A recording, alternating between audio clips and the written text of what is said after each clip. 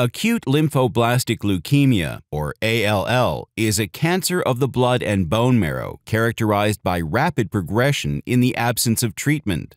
Response to treatment for ALL can be measured effectively by assessing a proxy measure called minimal residual disease, or MRD, which indicates the concentration of leukemic cells remaining in the body after treatment. However, MRD is often assessed using real-time quantitative polymerase chain reaction, or RT-PCR, which is an expensive and time-consuming technique. In a recent multinational trial, the International Berlin-Frankfurt-Münster Study Group investigated the viability of flow cytometry as an alternative to RT-PCR for assessing MRD in childhood ALL. The trial also investigated the impact of early intensification and the dose of methotrexate on survival.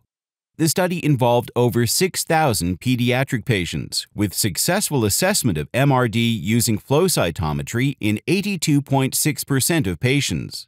This demonstrates that flow cytometry is effective as a faster and less expensive alternative technique for measuring MRD. The 5-year event-free survival rate for patients in the study was 75.2%, and the overall survival was 82.6%.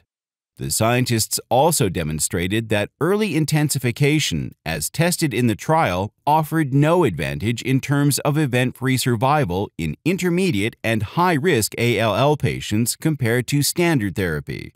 Further, among intermediate-risk patients, a standard methotrexate dose of 2 grams per square meter and a higher dose of 5 grams per square meter were equally effective in preventing relapse during treatment.